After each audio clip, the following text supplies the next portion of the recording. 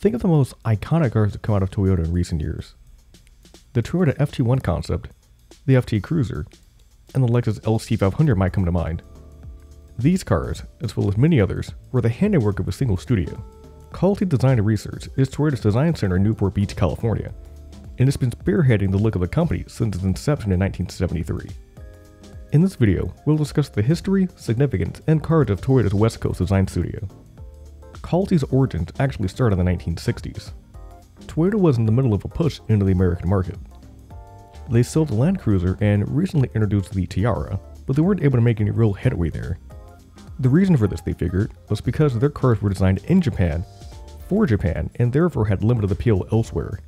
Toyota made an effort to familiarize themselves with the market.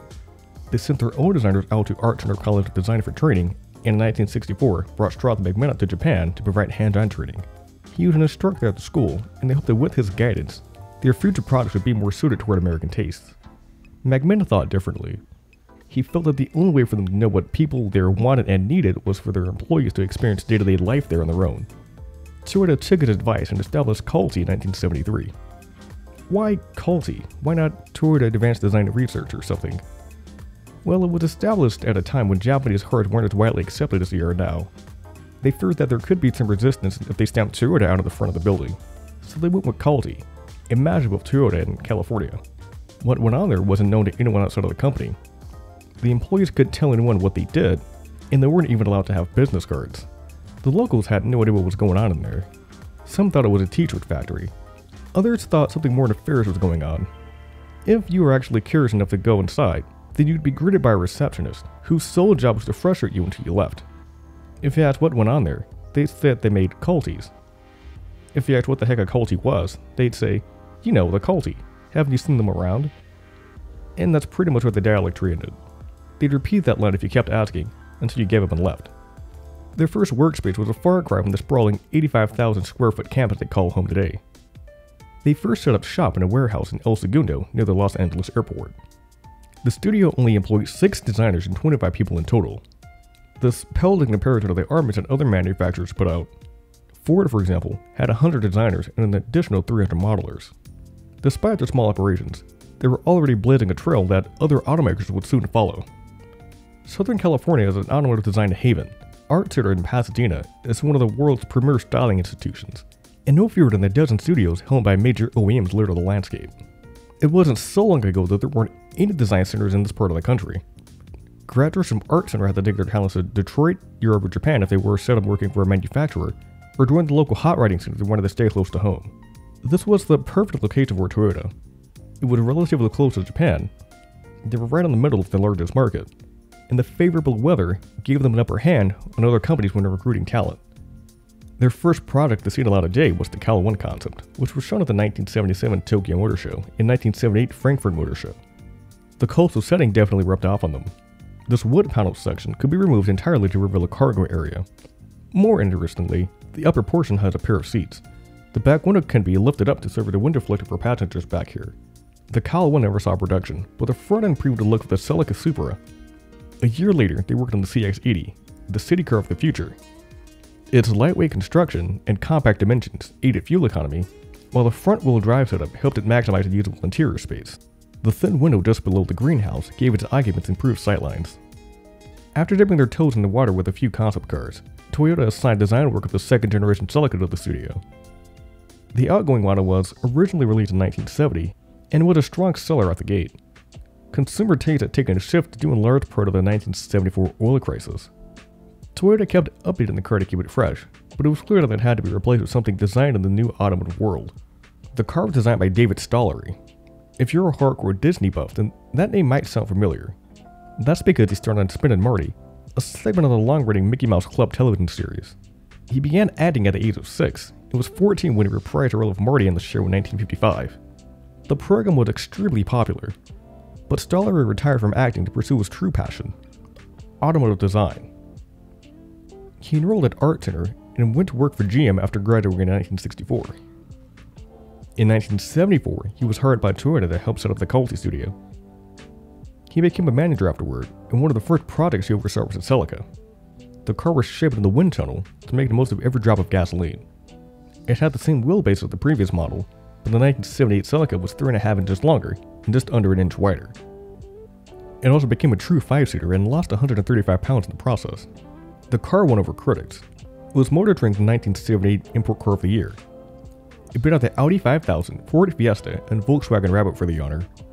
It was also a hit in dealerships. 167,000 of them were sold in the first year on sale, and over 400,000 of them were bought by 1982. It was clear, Calty was here to stay. Now that the program had proven itself to be more than an experiment, the designers needed something more permanent than their El Laguna warehouse. In 1978, they relocated to a larger facility in Newport Beach. It was around this time that other companies took notice of Calty. Honda actually wasn't too far behind when they established their R&D center in Taurus in 1975. In a 1982 interview with the New York Times, Calty designer James Sherburne went through the pros and cons of working at the Southern California satellite studio. Sherburne worked at Ford for 15 years before coming to Toyota, and one of the main advantages of Calty was how much creative freedom designers had. He said, "In Detroit, you have to answer to innumerable layers of management. You can't make a pure design statement." Studio chief Momori Yaigashi added to this, saying, "In California, people are free. It is more acceptable to do different things. It is a white canvas. Detroit is a painted canvas." Design veterans with the Southland to escape the brutal Detroit winter. We've already talked about David Stollery. David Hackett worked for Ford for 15 years before going to Calty in 1978. Dennis Campbell left Chrysler in 1980 and spent 25 years at the firm. Then General Motors Vice President of Design Irvin Rabicki said he had trouble hiring young designers that would rather live in California. The Big Three eventually wised up and opened facilities of their own in the region. GM and Chrysler both set up shop there in 1983, and Ford followed them in 1984. Being so far removed from the main company loosened the proverbial chains, but it also had its downsides. Studios established by foreign companies back then were mostly responsible for concept development and market research, and were not as well equipped to handle production car development. The lack of oversight also made keeping in touch with HQ more challenging. Executives only made a few trips across the Pacific a year to touch base, and the studio had to go to the hassle of transporting proposals from California to Japan. There was also at times a disconnect between the two cultures. In the interview, Sherburne went on to say, "America is designed for a strong graphic image because this is a country with big spaces. It's very tight in Japan and more urban, so they pay more attention to design details. A design that looks fine here can seem out of proportion in Japan." Nevertheless, the firm continued to work on both concept and production cars in the ensuing years. At the 1985 Tokyo Motor Show, the company unveiled the FX5 concept. They called it the performance sedan from the 90s. This is especially reflected in its styling. It's got the wedge profile that many other cars back then had, but the rounded surfacing shows that it had an eye towards a new decade. The car had the bleeding edge tech of the day, including 4-wheel steering and the mid-mounted engine that was both supercharged and turbocharged. This is the first project that Kevin Hunter worked on. It seemed inevitable that he worked for one of the big three. He's a Detroit native and even graduated from the city's esteemed College of Creative Studies. Instead, he made the trip down to Southern California to work for Calty in 1982. He began as a designer, but climbed the ranks until being named the first American president of the studio in 2007.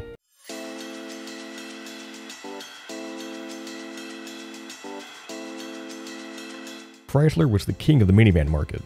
In 1990, the company controlled more than 95% of the domestic minivan market. Other companies tried for a piece of the pie, but entrants into the segment, such as the Ford Aerostar and GM's trio of door stoppers, couldn't pry so much as a finger from Chrysler's firm grip of the segment. Instead of falling in line, the 1991 Toyota Previa broke the mold. Its rounded styling and one-box architecture set it apart from the competition. It actually began as an interior layout study by a Calty designer. Engineers in Japan were curious enough to bring the study closer to reality. To preserve the space's interior, they put the engine in between the front and the rear wheels and tilted it 75 degrees so it would fit under the driver's seat. Those that weren't aware of its mids and setup wouldn't know any better. The interior floor is completely flat with no protrusion to speak of. The midship layout all just helped to give it car-like handling. It distributed weight more evenly and lowered the car's overall center of gravity. This meant sharper cornering and smooth, predictable braking. The streamlined Calty design exterior had a coefficient of drag of just 0.33. For comparison's sake, the first generation Dodge Caravan had a CD of 0.42, and the second generation model that came out in 1981 had a CD of 0.39. Toyota's own Camry had a CD of 0.33. The massive greenhouse gave the driver spectacular visibility all around. the car garnered its fair share of accolades and even took home the Good Design Award. The New York Times even declared that it was at the head of its class upon release. The Previa was going to change everything. But it didn't. The Previa's ingenious engineering turned out to be its undoing. The layout improved driving dynamics, but it was always on power because the larger engine couldn't fit in the car. The 4-cylinder made 138 horsepower in its vanilla iteration. Toyota did rectify this in 1994, when they offered a turbocharged variant that bumped the number up to 158. Buyers in this segment would rather blend in than stand out, and the monospace capsule did nothing to divert curious glances. The final nail in the coffin was its price. In 1981, the Previa came in at a competitive $16,000. This blew it up to nearly $25,000 in 1997. The price increase can be attributed in large part to Japan's floundering economy. Its competitors were built in the US and therefore never had this issue. Toyota blinked. In 1997, it was replaced with the Sienna, a front-engine, front-wheel drive Kentucky-built MPV that truly was the antithesis of the Previa. Over the years, it's garnered a bit of a cult following because of its unique powertrain, unusual styling, and countless quirks and features.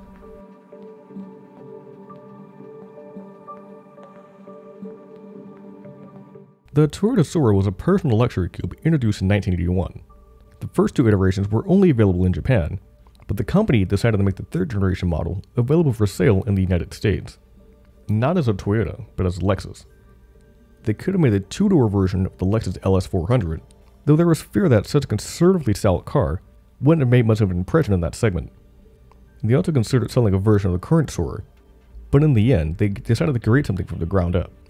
Toyota handed the project off to Calty in 1987, and they even shipped the Soarer out of the studio for them to look at. When the designers drove the car around, no one would give them a second look. Well, almost no one. A few people asked why the steering wheel was on the wrong side. This was a disheartening experience, but they did pull one very important lesson from it.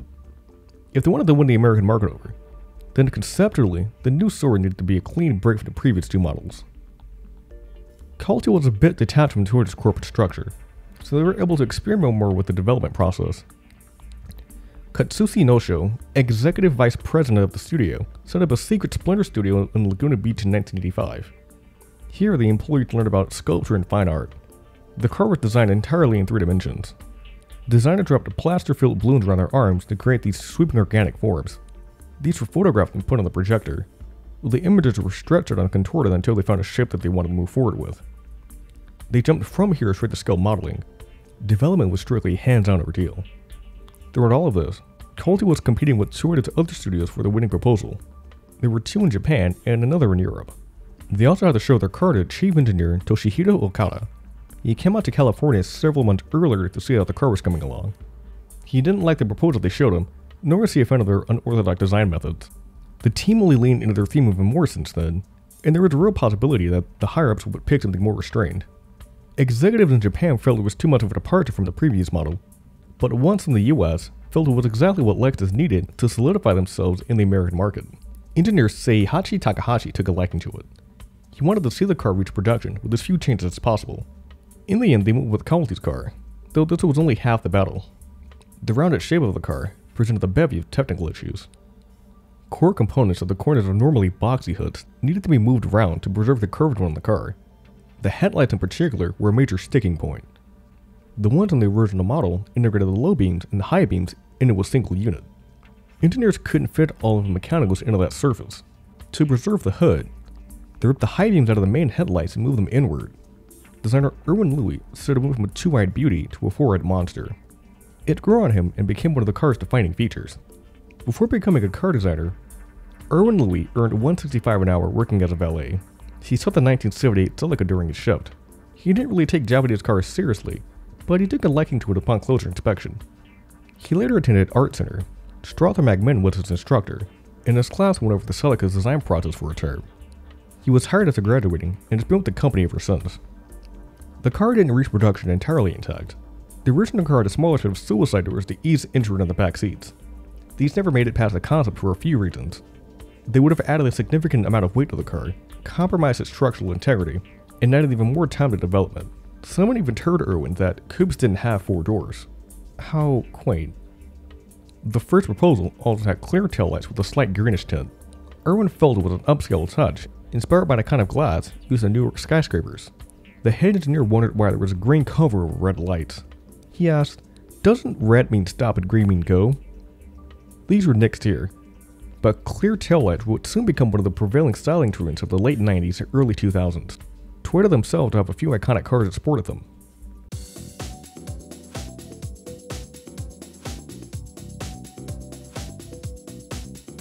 Calty is also responsible for one of the more memorable products born from the retro future craze of the early and mid-2000s. The FJ Cruiser originally debuted as a concept car at the 2003 North American International Auto Show. The car was received so well at the show that it was greenlit shortly after.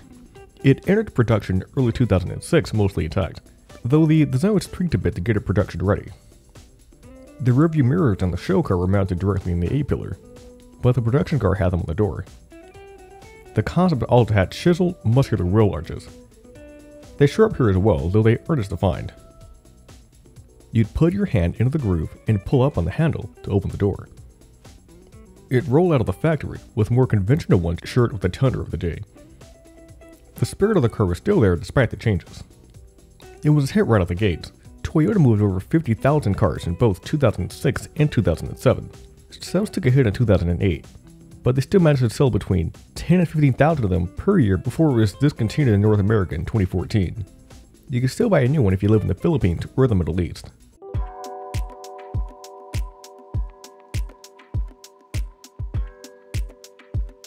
The FTHS is a hybrid concept car. It was the result of a joint venture between Calty and Toyota's California-based Advanced Product Strategy Group. The name is short for Future Toyota Hybrid Sports. The design brief was, "What is a suitable sports car for the 21st century?" The FTHS is powered by a 3.5-liter V6, which, when combined with the hybrid system, puts out 400 horsepower. This is enough to propel the car from 0 to 60 miles an hour in just over 4 seconds. It rides on 21-inch carbon fiber wheels. The roof is one of the most intriguing design elements. It hovers over the rear glass to provide passengers with extra headroom. It dips inward at the center for aerodynamics. It's made from lightweight Kevlar and retracts into the rear seat space to provide an open-air experience. When asked what a price on the car was produced, Kevin Hunter said it would start at around $50,000. It was set to become the next Supra, but these plans were scrapped because of the recession. The basic design did eventually give way to the GT86 in 2012.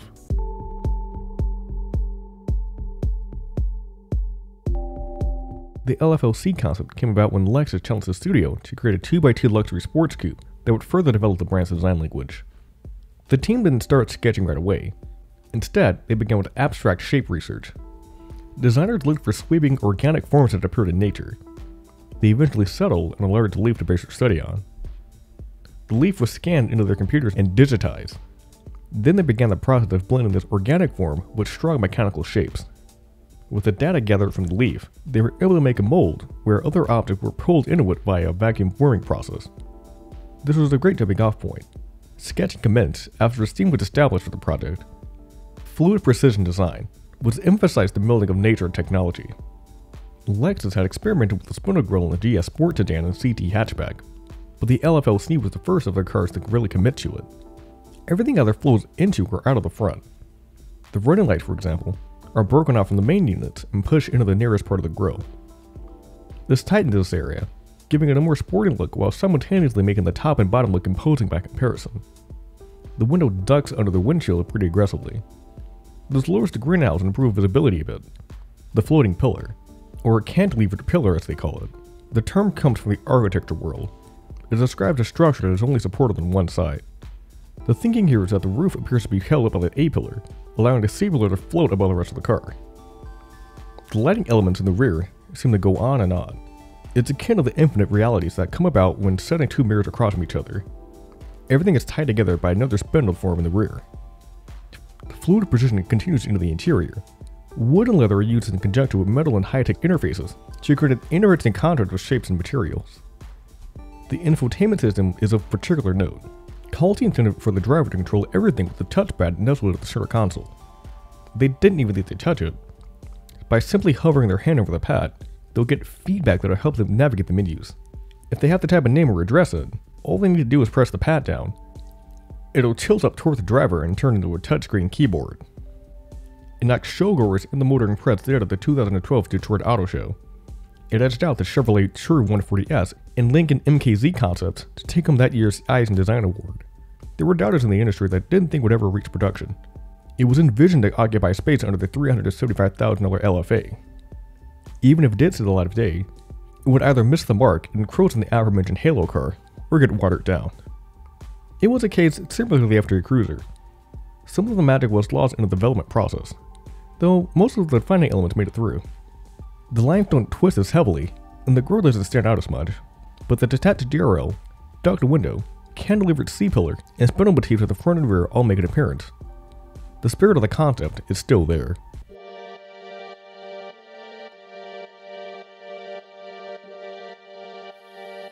The final car we'll be taking a look at is the Toyota FT1 concept. It got off the ground when Kevin Hunter showed a few sketches to his boss, Tokuo Fukuichi. These were then presented to everyone's boss, Akio Toyota, who greenlit a proposal. This wouldn't be a production car, and more than likely wouldn't even grace the auto show floor as a concept car. He just wanted them to further develop the ideas shown in the drawings. The team still took it just as seriously as earlier projects. The LFLC concept had recently been given the production nod, and they felt that a lower-cost Toyota version could be built upon the same architecture. The Super name kept cropping up during these initial talks, and it's not hard to see why. It was their Halo car from its introduction in 1978 to its demise in 2002. It had all of the traditional sports car hallmarks, a long hood, a driver-focused interior, and performance to match. The initial brief was, what if it was made today? Higher-ups ultimately decided against using the name on the car. They thought it would hamper the creative process of designers and instead chose FT1. FT is short for Future Toyota, and 1 means ultimate. They went to Las Vegas Motor Speedway to have a look at their theoretical competition. They were just trying to see how other companies approach sports car design. There were plenty of drivetrain layouts, but they went with the tried and true front mid-engine, rear-wheel drive configuration. After the trip, designers were to develop their own idea of what the ultimate Toyota sports car would look like. Kevin Hunter let his team have free rein for the most part, though he did have at least one rule. He wanted his car to be distinctly Toyota. In an interview with Auto Week, Hunter said, even though we were designing the car in America, there is some exoticness to being true to Japan's culture and who we are as a company. Everyone has their own identity. It's hard to put a new car into a place where people don't say, ooh, it looks like a Corvette or whatever. We didn't want to go off in a direction where we missed a target. We didn't want to rely on fashion. 6 scale models were created, but the team couldn't come to a consensus. A larger model that combined touches of all of them were made as a compromise. This basic design was tightened up and frozen. The time had come to show Akio Toyota what they had. They loaded up a container with 2 items, the model they spent months working on, and a high-tech gaming rig running Gran Turismo. Akio took the FT1 of the virtual lap around Fuji Speedway. His lap time in the simulation was faster than the one he had in an actual race car in the real world. The experience pushed the balance in Calty's favor. He signed off on a show car that would debut in Detroit in January of 2014.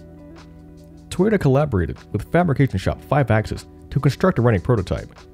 Prior to this, 5 Axis built the final Scion FRS show car. The design of the FT1 was chosen as the basis for a sports car jointly developed by Toyota and BMW. And wouldn't you know it, they called it the Supra. It's hard to imagine where Toyota would be without Calty. Production models like the 1978 Celica and 1991 Lexus LC500 helped firmly establish their respective brands in the United States, while the FT1 and LFLC are influencing the look of the cars as we speak. They put a flag on the West Coast and inspired a new, more expressive wave of automotive design. And it all began from a seed.